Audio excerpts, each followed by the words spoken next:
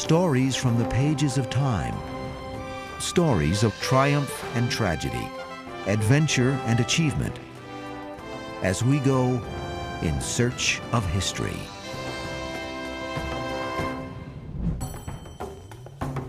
Since Columbus, the origin of the indigenous people of the New World has been a source of fanciful speculation and heated scientific debate. Until recently, archaeologists believed that the first Americans were Ice Age nomads who arrived on the continent 11,000 years ago. But startling excavations in North and South America are forcing even the most skeptical scientists to reconsider centuries of hard-won evidence as we go in search of the first Americans.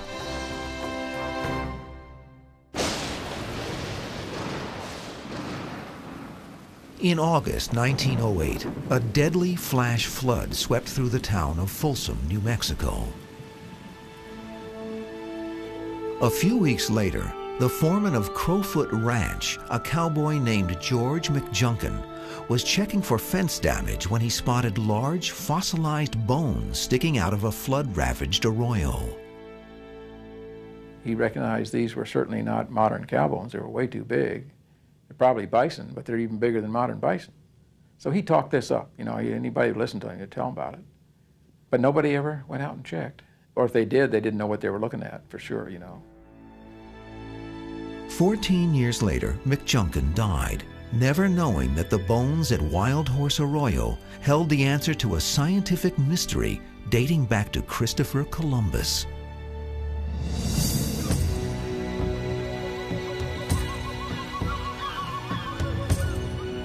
The indigenous people of America have always fascinated and confused Europeans. Christopher Columbus began the mix-up by calling the natives he met in 1492 Indians, an understandable mistake considering he thought he had landed in India. The concept of a new world was exciting, but it brought up more questions than answers.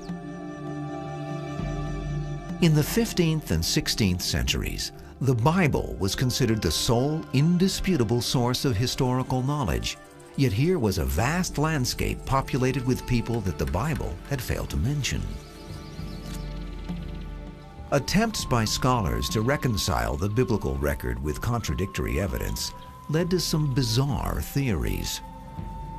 One popular notion was that the Native Americans were part of the 10 lost tribes of Israel. And it was a perennial favorite actually for two good reasons. One, it explained who the New World natives were, and two, it solved where the lost tribes have been lost all these years. By the 1700s, most conservative scientists, taking note of the unmistakable physical resemblance between American Indians and Asians, hypothesized some form of Asian migration.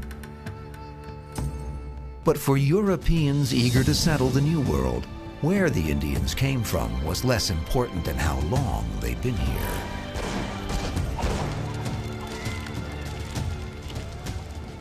One of the ways to justify capturing native peoples and taking native lands was to argue that they hadn't been here for a very long time, that their past was relatively recent, and so they have no particular claim to this land any more than we do. So force and might makes right. It wasn't until the 1860s that discoveries of stone artifacts alongside the remains of extinct animals in Britain and France established beyond all doubt that man had coexisted with extinct animals thousands of years before recorded history. Inspired by the Europeans, a cadre of American scientists began to search for signs of Paleolithic artifacts in the New World. The enthusiasts soon offered up oddly chipped rocks as proof of human habitation during the Ice Age. But more conservative scientists pointed out that it was not enough that an object looked old. There must also be a solid geological association. The concept here is a very early one in the discipline of geology. It's that you lay down a layer and then it's buried by another layer. It's like a layers in a cake. So if you put the first segment of the cake down and you know, put some icing on top of that, and then put another layer of cake down, put some icing on that and another. The oldest piece you put down was that first layer. So the sediments are laid down the same way. They're laid down in increments, and these increments build up strata. And events that take place will be then buried within these strata. In 1926, nearly 20 years after George McJunkin first reported seeing large fossil bones at Folsom, New Mexico, Jesse Figgins, the curator of the Denver Museum of Natural History, decided to investigate. Figgins visited the site himself, then dispatched a man named Carl Schwaheim to do the actual excavation.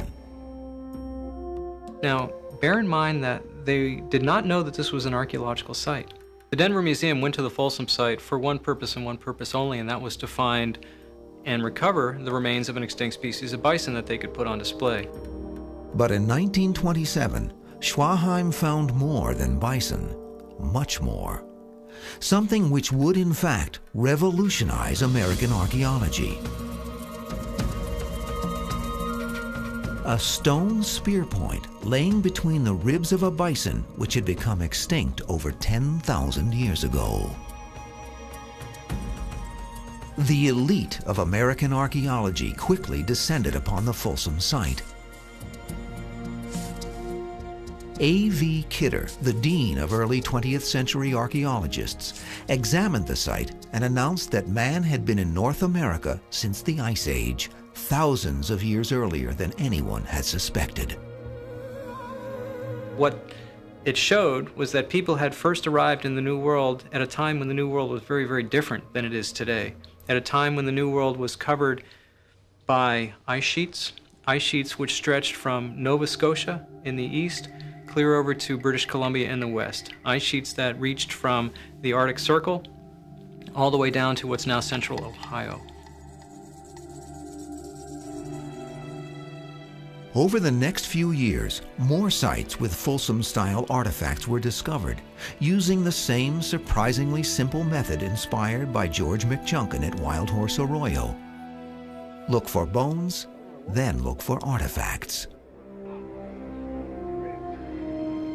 What happens after Folsom, of course, is that we discover a whole series of these sites out on the plains, kill sites, more often than not, which leads to this very distinctive notion of Paelo-Indians as big game hunters.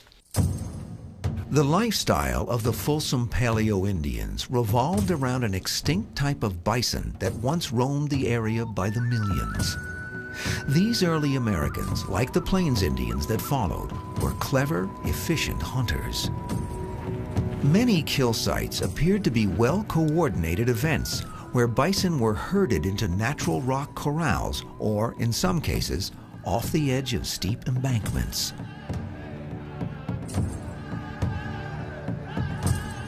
The Folsom culture, at 10,500 years before present, provided enough chronological elbow room to account for the level of sophistication to which the Aztec, Maya, and Inca civilizations had evolved by the time of the Spanish conquest.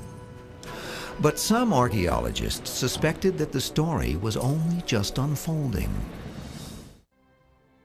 In 1927, archaeologists in Folsom, New Mexico, discovered human artifacts alongside the bones of extinct bison, proving that man had inhabited North America during the Ice Age.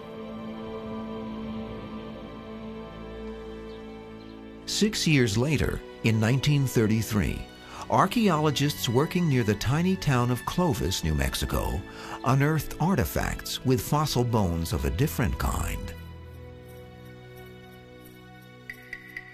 Here, a stone spear point was found wedged between the ribs of a mammoth, an Ice Age elephant that had been extinct for 11,000 years. The Paelo-Indian who put it there proved to predate the Folsom people by at least 500 years. The spear points found at Clovis resembled the Folsom version, even down to the distinctive flutes near the base, but the point itself was over twice the size. It's large, it's heavy, It is something that is probably much more massive than you would need for hunting a lot of the smaller game. The Clovis Point is well designed to hunt mammoths. In the decades that followed, Clovis points began to turn up at sites virtually everywhere in North America. The geographical scope of the Clovis culture was impressive, but even more so was the speed with which the primitive technology had spread. Armed with radiocarbon dating methods, archaeologists confirmed that the Clovis culture had literally swept the Americas in less than 800 years.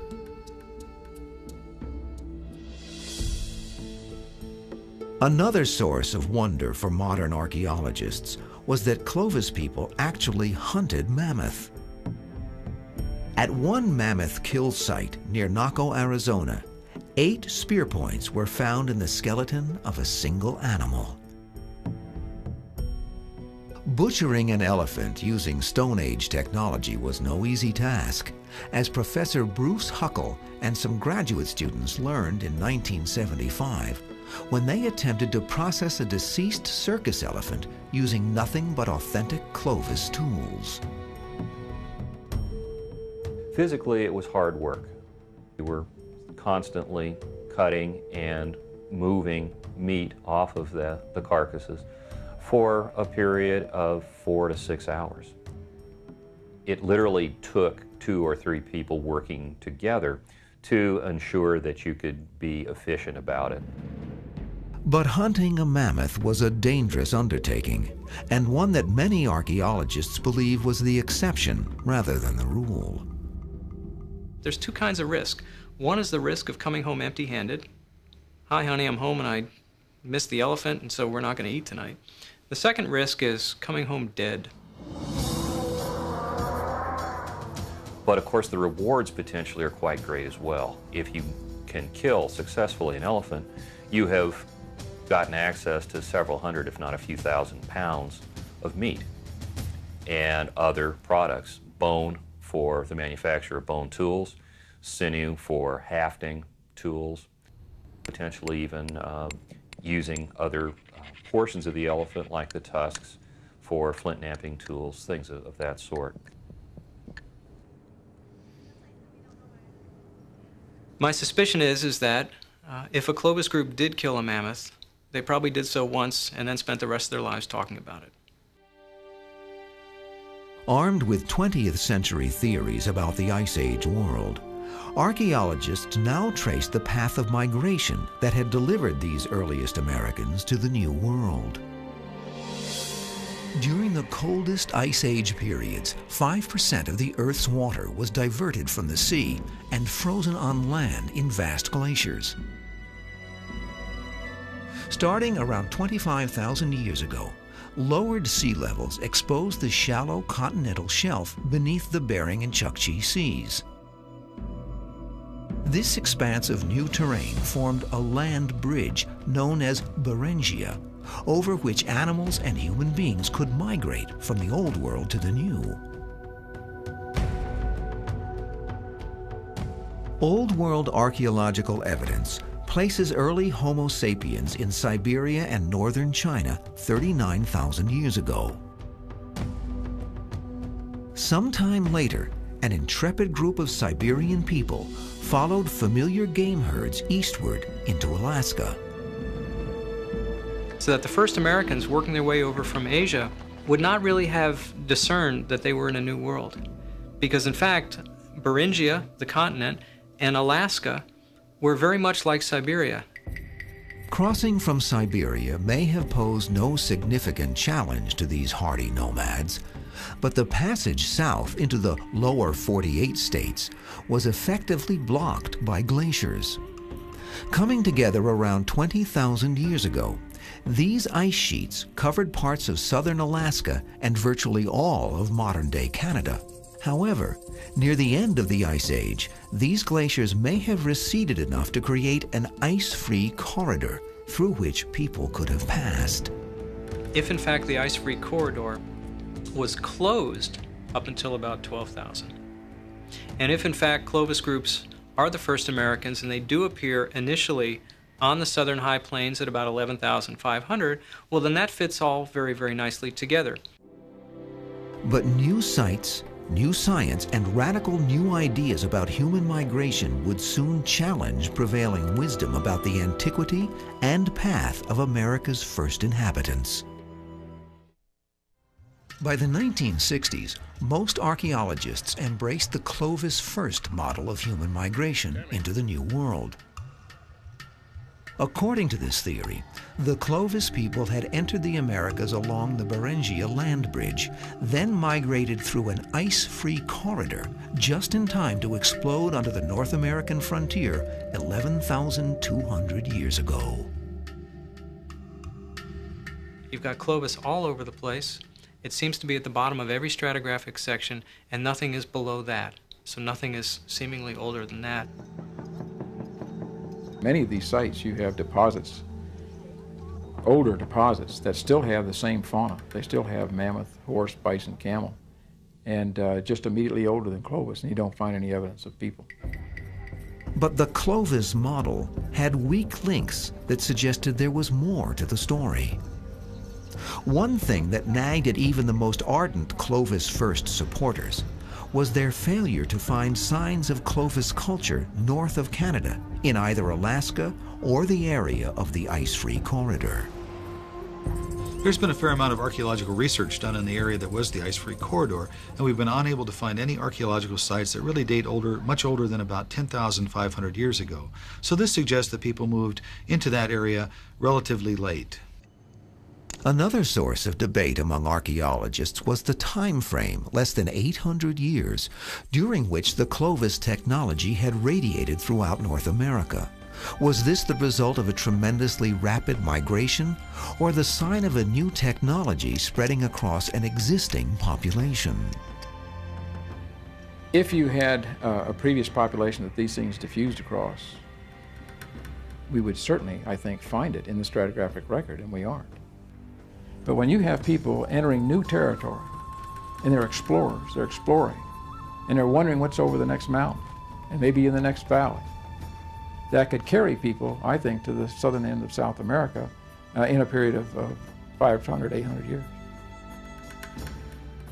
And it's very, very difficult to get people to move that quickly across so many different kinds of environments, to go from high altitude settings in the Rockies out onto the plains and into the eastern forests and then down into the southern forests. That didn't make a lot of sense. By the 1970s, some archaeologists were questioning the viability of the ice-free corridor.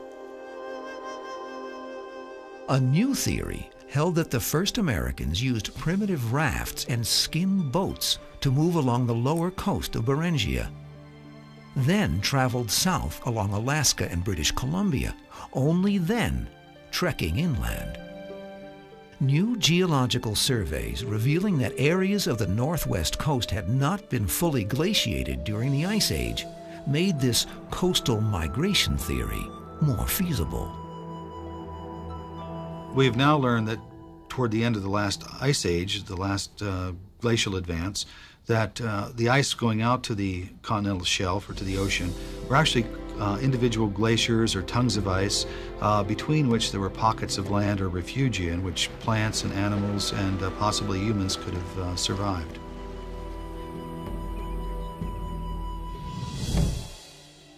There is abundant evidence that people throughout the world have been building watercraft and navigating open stretches of water for tens of thousands of years. Humans first colonized Australia without benefit of a land bridge 60,000 years ago. Most archaeologists agree this incredible feat was achieved by watercraft. A North American coastal route, in theory, had many other advantages. Food resources like seal, fish, and shellfish were readily available year-round. Also, moving swiftly and easily in a watercraft might be a distinct advantage when traveling with extended families and children. We have to look at human colonization as a very realistic human event. not just a few young males out hunting bison and mammoths, but these are family units that had to be reproductive, viable economic units in prehistoric society. Though intriguing, the coastal migration theory failed to generate much support for one simple reason. It was virtually impossible to prove one way or the other. Most of the coastline that would have been present in the Ice Age is now underwater. Because, of course, what happens at the end of the Ice Age is all those huge glaciers melt. Sea levels come back up, and the coastline from 18,000 is now 200 feet underwater. Since 1933, more than 100 archaeological sites all over the Americas have made claims of great antiquity. Tule Springs, Nevada, Vasaquillo, Mexico, Piquimachi Cave in Peru. All these carefully excavated Paelo-Indian sites promised to break the Clovis barrier, then crumbled under the weight of rigorous scientific scrutiny. In 1965, Dr. Louis Leakey, fresh from his triumphant discovery of 2-million-year-old hominids in Africa, stunned the world when he announced that evidence of early man had turned up at a 100,000-year-old site in the Mojave Desert. Over the next 3 years, Leakey and colleague Ruth Simpson examined millions of rocks at Calico Hills, California, and found a few hundred curiously chipped and flaked specimens that, according to Leakey, were probably stone tools fashioned by primitive humans. But the consensus within the archaeological community was that Leakey was mistaken. The Calico artifacts were actually geofacts, the natural product of an ancient landslide system that had been pushing and grinding rocks for eons.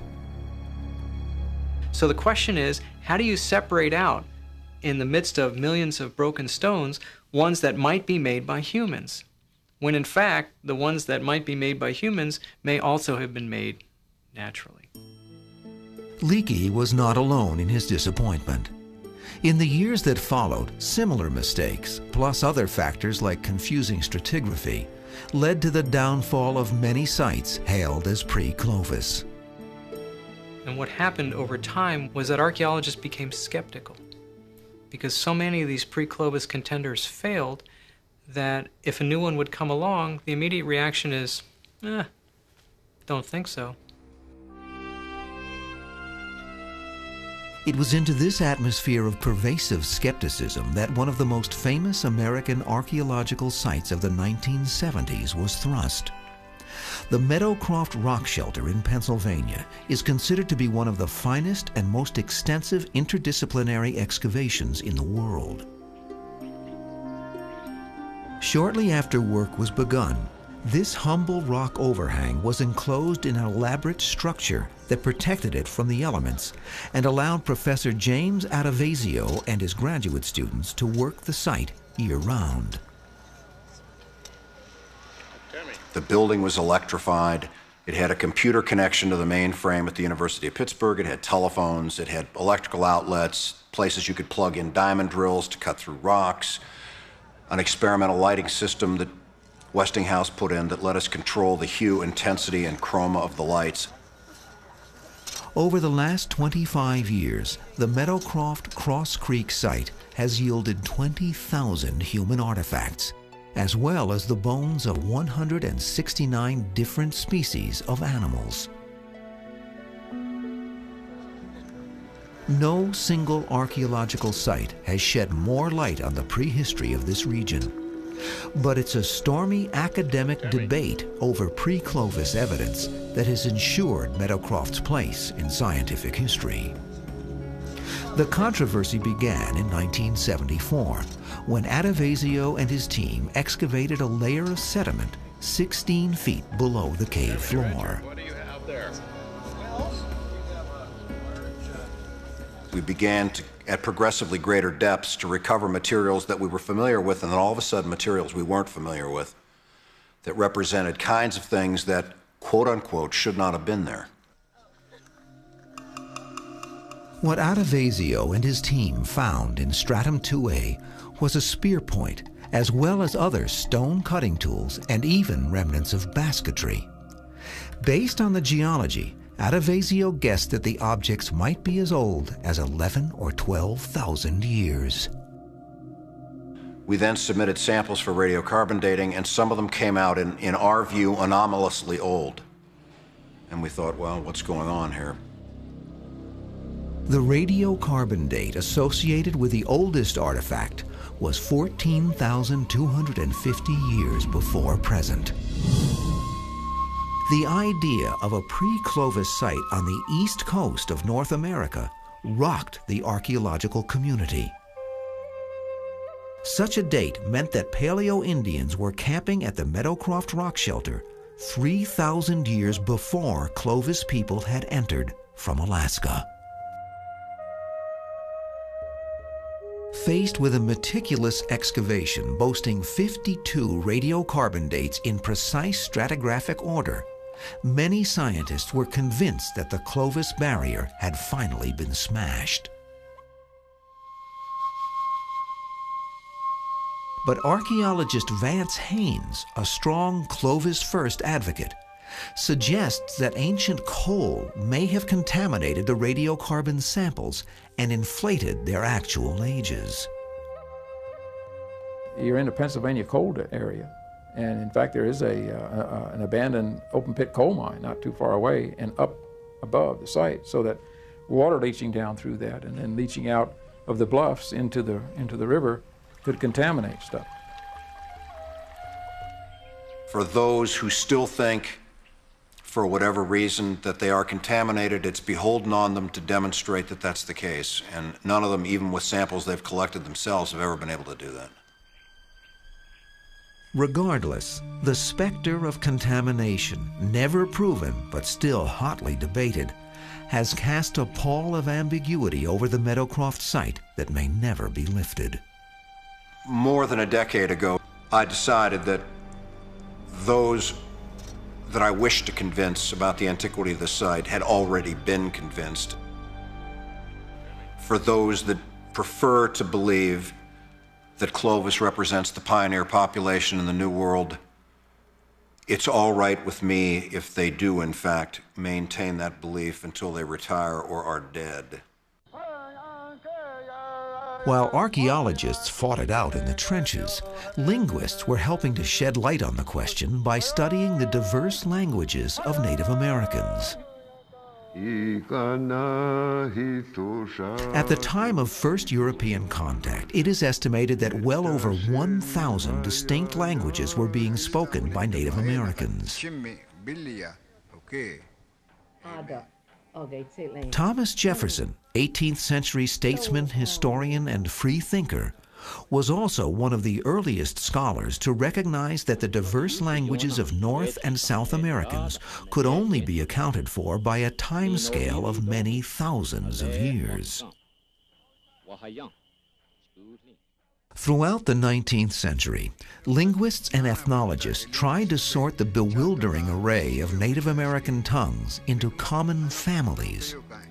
In 1891, the Bureau of American Ethnology classified North American languages into 58 common linguistic groups. By 1926, these groups had been reduced even further to just 6. In 1987, Stanford University linguist Joseph Greenberg claimed to have clustered every Native American language, including those of South Americans, into 3 distinct families: Amerind, Nadene, and Eskimo Aleut. According to Greenberg, these groups indicated 3 separate and distinct migrations into the New World, with Clovis culture as the earliest Amerind group. But other linguists, believing that Greenberg's theory was flawed, insisted on a single migration going back at least 30,000 years, a timescale that predates the arrival of the Clovis culture by 18,000 years. Meanwhile, surprising new evidence from the field of human genetics seemed to support this timescale. By looking at the genetic distance or the genetic difference between New World populations and Asian populations, you can infer the time that has elapsed since those two populations have split from one another. In this case, the molecular clock was telling geneticists that Old World ancestors had departed for North America perhaps as long as 40,000 years ago. But linguistic and genetic models are based on living populations, not hard archaeological evidence. In the 1970s and 80s, New World excavations were going on throughout Central and South America. Here, archaeologists with no real investment in the Clovis first argument sought clues to the cultural and ecological factors which led to the magnificent Maya, Aztec, and Inca civilizations. With so much digging going on, it was inevitable that early Paelo-Indian sites would also turn up. And some of these, like Tama Tama in Venezuela and Pedra Furada in Brazil, were reported to be 12,000 years and older.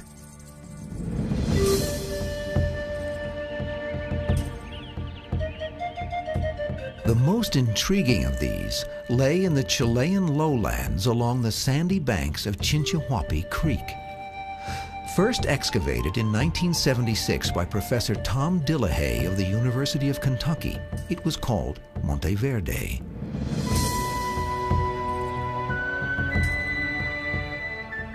Here, Dillahay and a team of archaeologists from the Southern University of Chile found remnants of a 12,500-year-old Paleo-Indian camp. A water-saturated peat bog had formed over the site just after the Monte Verde people moved on, resulting in a rare and remarkable state of preservation. We found extremely well-preserved wooden implements, chunks of mastodon meat. We also found several pieces of animal hide, and in general, a lot of well-preserved material that you normally don't find in archaeological sites. I'd never excavated anything like that before, and it was just a sense of exhilaration throughout the excavation. 3 structures comprised this ancient human camp. The largest, probably the main living quarters, was partitioned into smaller units by lengths of timber that had been staked into position and tied with knots of reed. Immediately outside the main structure were clay-lined fire pits, communal hearths where the 20 or 30 Monte Verde occupants may have gathered. But perhaps the most heart-touching experience for me during the excavation of Monte Verde was the recovery of a footprint in mud next to a fire pit. And actually there were 3 footprints, but one was beautifully preserved. And it showed the depression of the heel, the rise of the arc, and the 5-toe impressions. Located 30 yards from the main tent was a wishbone-shaped structure clearly isolated from the rest of the camp. Dillahay believes that this structure was a medicine hut. On the floor of this wishbone-shaped structure, we found the parts of what we think were 26 different species of medicinal plants. These plant species are used today by the local Huiliche and Mapuche Native Americans for curing certain ailments, intestinal problems, skin irritation, and chest or pulmonary diseases as well. That may imply that there was a sort of a specialist, medicinal person, handling that particular aspect of life and curing some fellow members of the group. Incredibly, a wad of chewed medicinal leaves was found on the floor of the medicine hut, just where it had been spit out 12,000 years ago. The astounding preservation of wood at Monte Verde allowed Dillahay to radiocarbon test actual artifacts, resulting in radiocarbon dating of unprecedented accuracy and reliability. The final validation of Monte Verde in the eyes of the archaeological community, as well as the world, came in 1997. when a panel of renowned archaeologists, some of them staunch Clovis First advocates, traveled first to Kentucky to view the artifacts, then to Monteverde, Chile, to examine the excavation site. The entire site team, to a person, came away satisfied that Monteverde was indeed a New World human occupation dating to at least 12,500 years. But everybody knew what the subtext to all that was, because everybody knew that 12.5 at Monteverde means we've got to go back and completely rewrite the books on our notions of when people came into the Americas, the routes by which they would have come, their adaptations, and on and on and on. If people settled the southernmost point in the Americas a full 1,000 years before Clovis culture, when must this extraordinary journey have begun? And why is there no evidence anywhere in the Americas of the Monteverde people as they moved south? Now, does that mean that we haven't looked in the right places? Does it mean we haven't looked in the right ways? Perhaps both are correct. In the wake of Monteverde, there has been a renaissance of scientific activity aimed at solving the riddle of New World migration. The Monteverde dates of 12,500 are providing support for theories of migration already indicated by DNA research.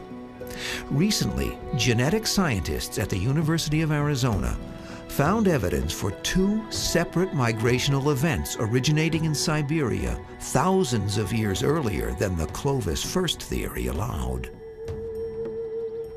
The need to put the Monteverde dates into perspective has also led to renewed interest in the coastal migration theory. One of the things that has been suggested for Monteverde is that it may represent a coastal migration of groups that are working their way down the west coast of North America and then subsequently down the west coast of South America. And that may be why we don't see their traces in the interior of North America, because they effectively skirted down the coast and did not penetrate the interior. Exciting new archaeological work taking place along the coast of Alaska and Canada is showing that the coastal migration theory is not only possible, but scientifically provable. For the last 5 years, Dr. James Dixon of the Denver Museum of Natural History has been exploring and excavating caves on the islands along the southeast coast of Alaska. Here we've discovered the remains of animals that date to the end of the last ice age, between 14 and 10,000 years ago, that clearly indicate there were resources available for humans to make a living along that coast at that time period. These include the remains of ring seal, brown bears, black bears, and caribou. These are large terrestrial mammals that require a food base very similar to humans, particularly bears. If large omnivores can live in this type of environment, so can humans. Dixon recovered a bone tool dated 10,300 and also unearthed human remains, including the jawbone of a male in his early 20s that dated at 9,200 before present. Isotopic analysis of the skeletal material indicated that the man subsisted almost entirely on a diet of marine foods. Just south of Alaska, along the coast of British Columbia, archaeologist Darrell Fedje and geologist Heiner Josenhans have taken a high-tech approach to the question of coastal migration. Using the data from swath bathymetric studies, they created a three-dimensional model of the continental shelf off the Queen Charlotte Islands. So by identifying the very types of locations underwater that we know to find archaeological sites above water, they were able to identify areas where humans may have lived in the prehistoric past when sea level was lower. In the summer of 1997, Fedje and Josenhans maneuvered their research vessel over the site of an ancient river delta. The team dropped sampling buckets to the ocean floor 150 feet below, then filtered and examined thousands of pounds of sediment from the Pleistocene shore. Remarkably, on their 4th day of sampling, the team brought up their first artifact, a stone cutting tool. Presuming the sea level curve is correct, this artifact should date between about 10,300 years ago, which corresponds beautifully with the date on the bone tool we've recovered from our cave in southeast Alaska. This firmly establishes that humans were occupying the northwest coast of North America when sea level was lower during the last ice age. In coming seasons, archaeologists hope to push the human timescale along the coast far enough back to support the Monteverde dates and identify man's earliest route into the New World. The search for the first Americans is certain to frustrate and fascinate the archaeological community for years to come.